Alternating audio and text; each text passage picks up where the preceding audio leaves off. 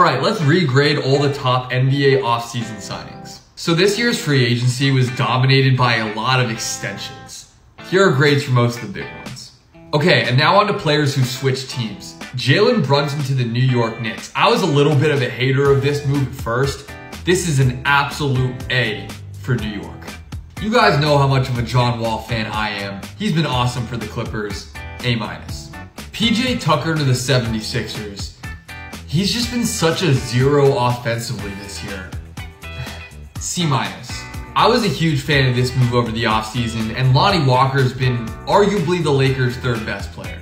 I'm going B+. For real, the Nuggets could not have signed a better role player for their team than Bruce Brown.